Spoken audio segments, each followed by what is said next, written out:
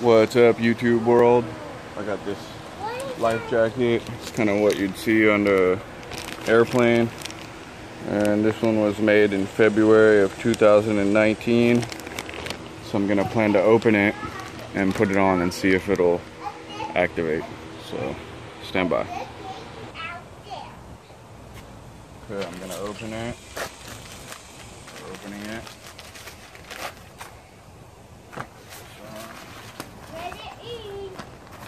See, it's got the CO2 cartridge. It's got some instructions, but I'm just gonna try to do it from memory.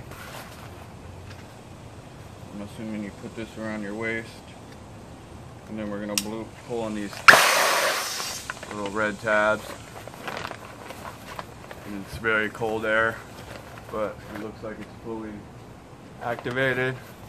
So this is a almost 10-year-old life jacket. You can see if it didn't activate, I think there's actually a manual blow somewhere, but this feels pretty good. I feel like I'm ready for a beach, ready to relax, try to avoid those aircraft crashes. There's the tubes, so I'm not sure if I have it on right, but it just seems like you'd want to blow in that tube somehow, but I can't get it towards my mouth. I guess if it wasn't full. Oh, I could feel it. There's a little rubber stopper in there on both sides. Okay, we're gonna see if the light works. It's manufactured in December of 08. So go ahead and drop the blue part into the water, son. You mean this part? Yeah, and then we're gonna see if it activates. Hold on, hold on.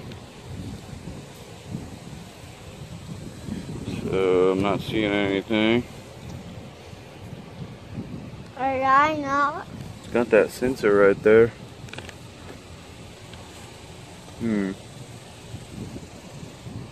No light.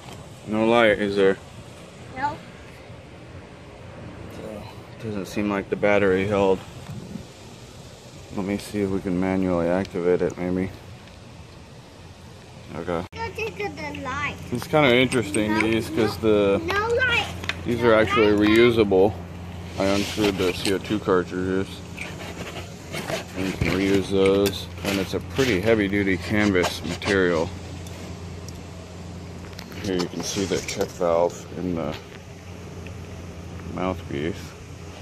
But this I'll leave open. We'll see how long it'll stay inflated. And then the light is not working. We got it still submerged, and it's not activating.